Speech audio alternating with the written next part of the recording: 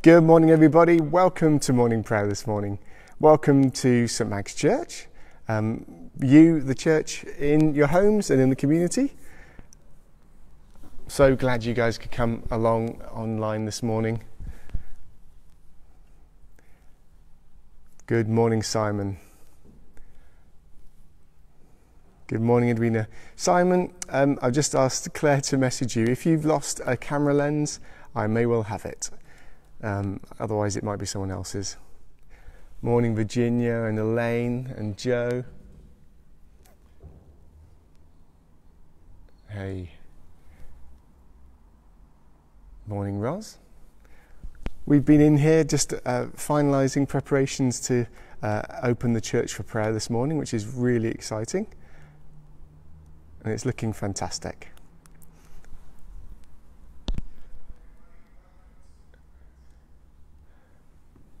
Morning, Julie.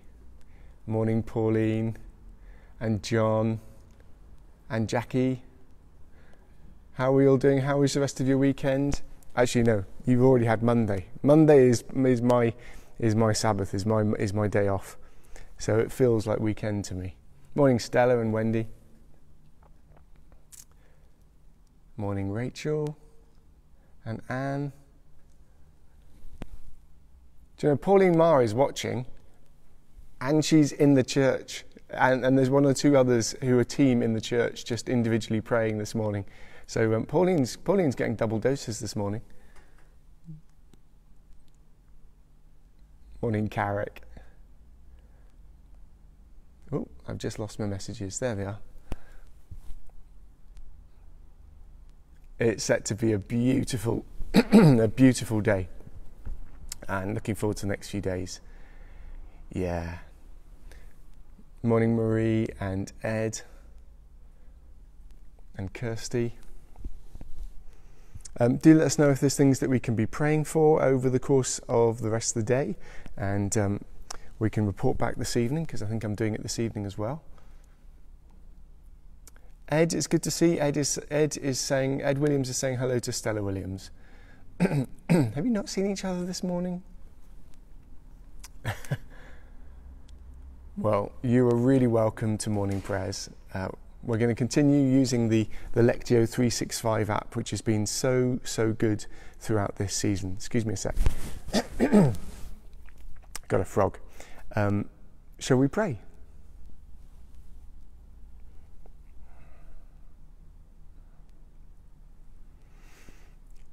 Holy Spirit, I thank you that you gather us together as your church. Whether we are scattered into homes and into workplaces and on dog walks, or whether we find ourselves in the building that we're used to meeting in. Thank you for your presence. Will you settle our minds and our hearts from whirling around and all the things that are on our minds, and help us to focus on you this morning.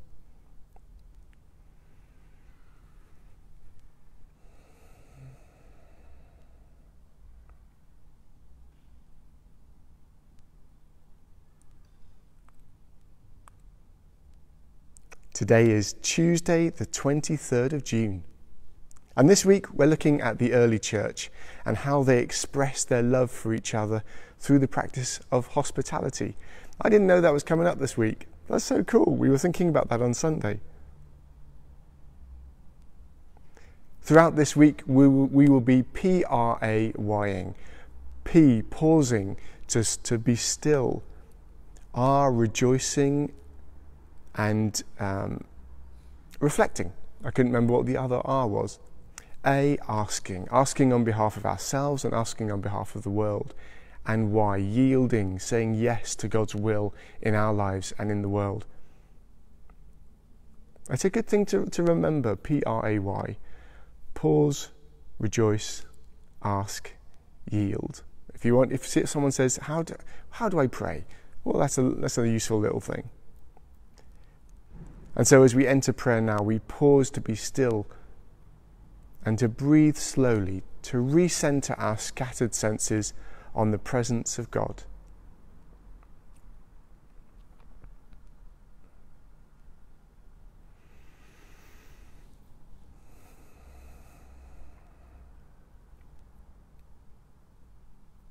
God of welcome, you invite me into your family. I sit at your table and savour your word to me. Help me to receive all the nourishment that you have for me today.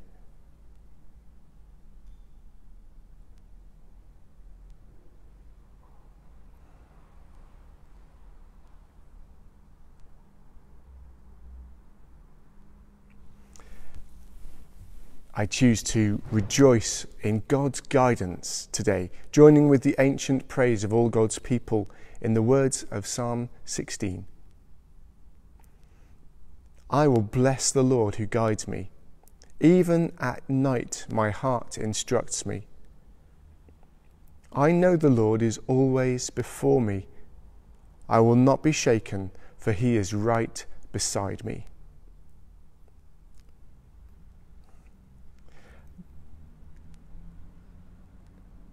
As I was reading that, I found that helpful to me, to know that the Lord is always right beside me. The Lord is always with me. I will not be shaken, for he is right beside me. And we need to know that in these days, in times that are uncertain and in things that are constantly flexing and changing, to know God's unfailing presence and the fact that he's with us is a wonderful thing.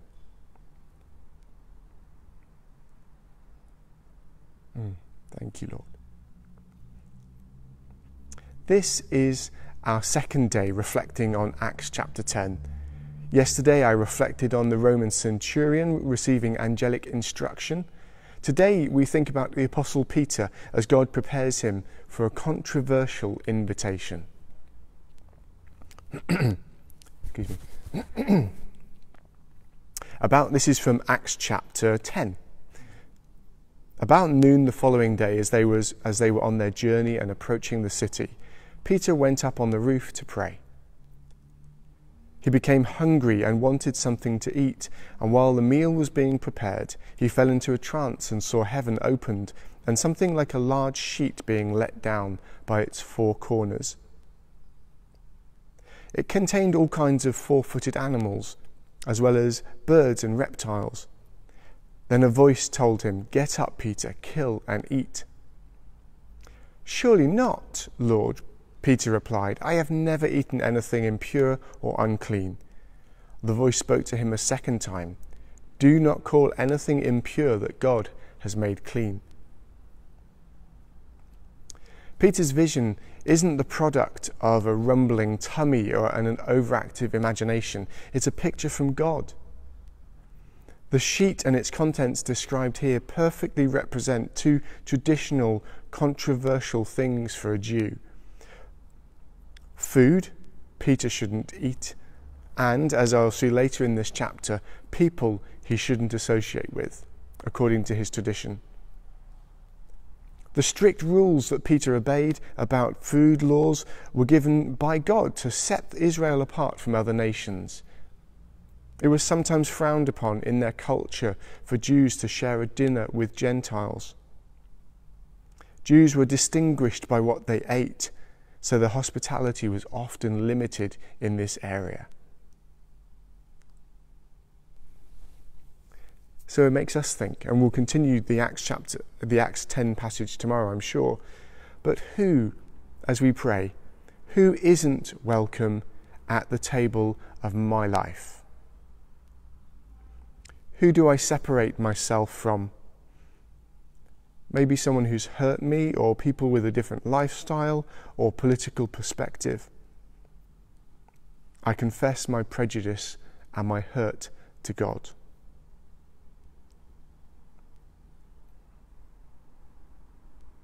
Lord, show us if there's people who we have excluded from the table of our lives.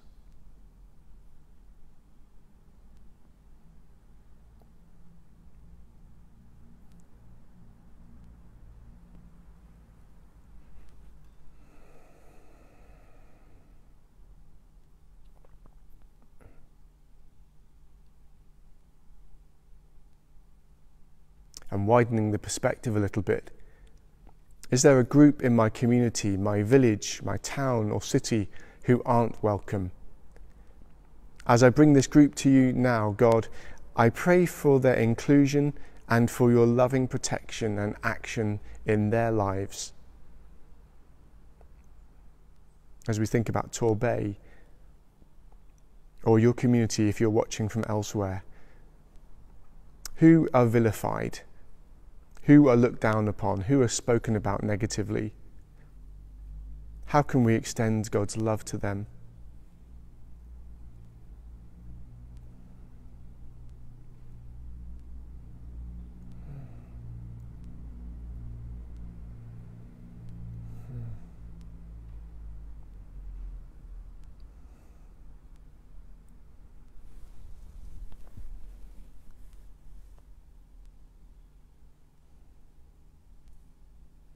As I return to the passage, I open my ears to hear your word and my heart to yield to your will once again. We get to hear it a second time. About noon the following day, as they were on their journey and approaching the city, Peter went up onto the roof to pray. He became hungry and wanted something to eat, and while the meal was being prepared, he fell into a trance. He saw heaven opened and something like a large sheet being let down to earth by its four corners. It contained all kinds of four-footed animals as well as reptiles and birds. Then a voice told him, "Get up, Peter, kill and eat." "Surely not," Peter replied. "I have never eaten anything impure or unclean." The voice spoke to him a second time. "Do not call anything impure that God has made clean." Just think how different the book of Acts would have been if God had not prepared Peter with this vision. Peter, a good Jewish man, would probably have turned down the invitation that he would soon receive from a Roman centurion. He would have never realized that God's agenda was moving beyond Israel to encompass every nation. Who could God be preparing me to welcome today? Where is God at work in unexpected ways?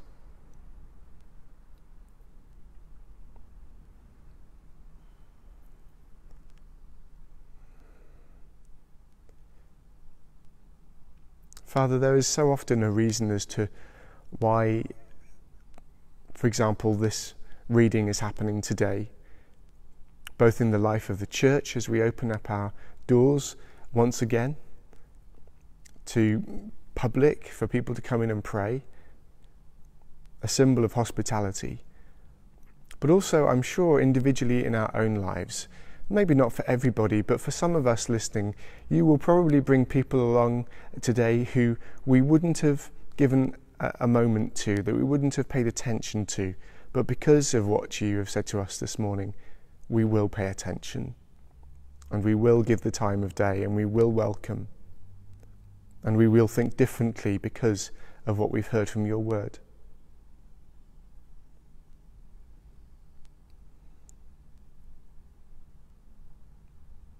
Give us eyes to see people as you see them today, Father.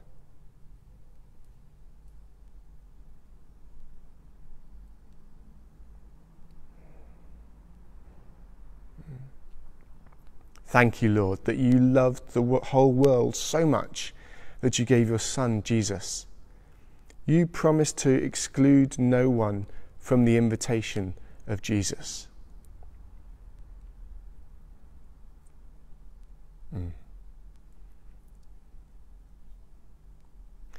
Well, we're going to bring our prayers into close in just a second. I'm just going to flick through the messages and see if there's any prayer requests, anything like that. So I just realised something. Paula, thank you for your explanation about the laughing face. It's no problem.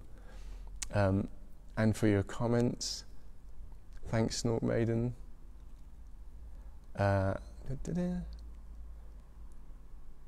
Okay, so Nona's having an operation. We're going to pray for her. Sorry about the signal. Let me know if the signal's been okay. We are going to boost. We're going to boost the signal over the coming few days, we hope. Ed, you did leave a camera lens here. I have it in my possession.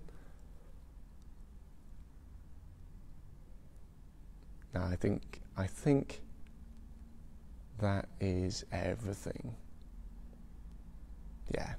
Father, we lift to you all our own individual needs and the people and places that are on our hearts today.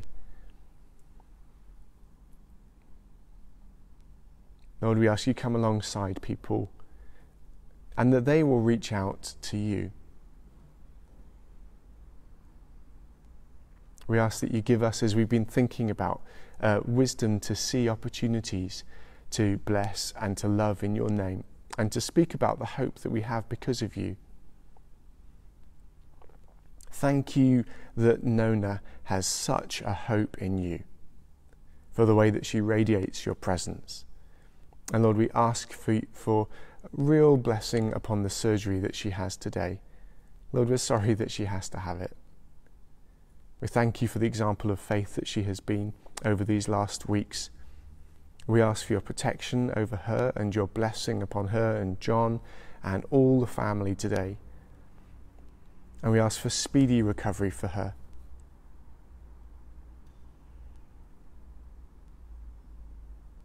In Jesus' name, amen.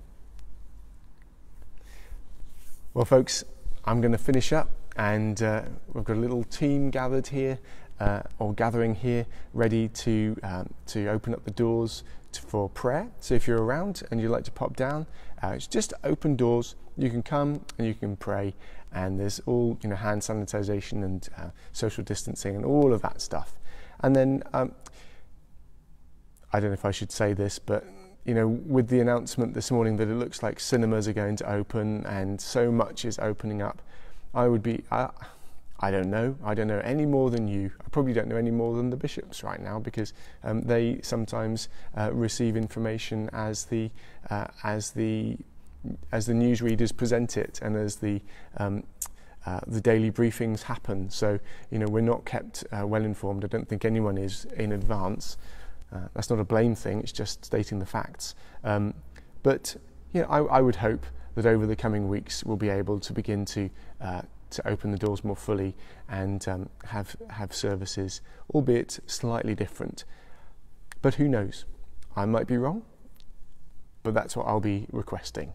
And because things are moving apace now, I hope. So we'll see you soon. Have a great day, enjoy it, and God bless. Just going to quickly flick through to the last messages in case I missed anything. No, just amens and thank yous. Brill. I'll see you soon. Bye.